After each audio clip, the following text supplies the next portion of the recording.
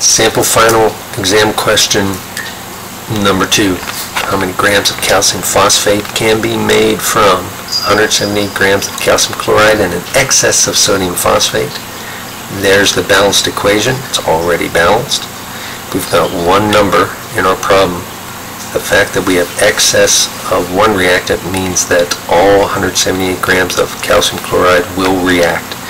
And therefore we know exactly how many grams of this can be made.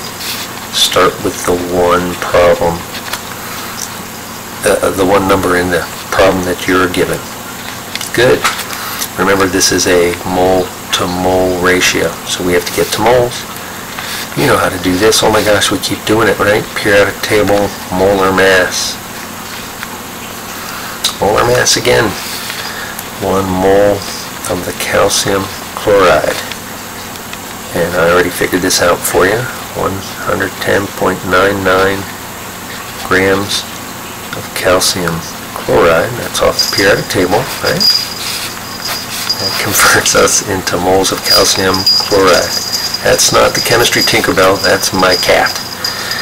Now that we're at moles of calcium chloride, we can do the mole-to-mole ratio between what we started with and what we want to end up with.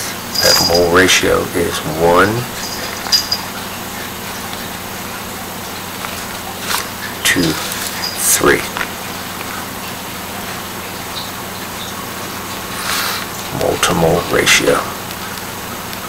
I keep doing the same thing over and over again, which is nice because we can get into a good pattern for knowing what to do next. So what to do next? If we start here, we're now at moles of calcium phosphate. We want to know the grams of calcium phosphate.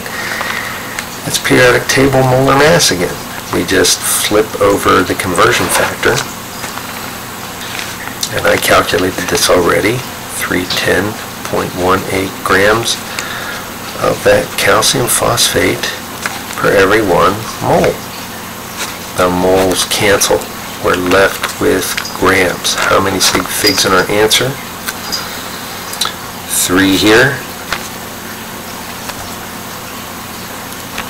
5 here, infinite here, 5 here, so the answer will be 3, and I get 166 grams. 166 grams of the calcium phosphate. If you need more practice, 7H.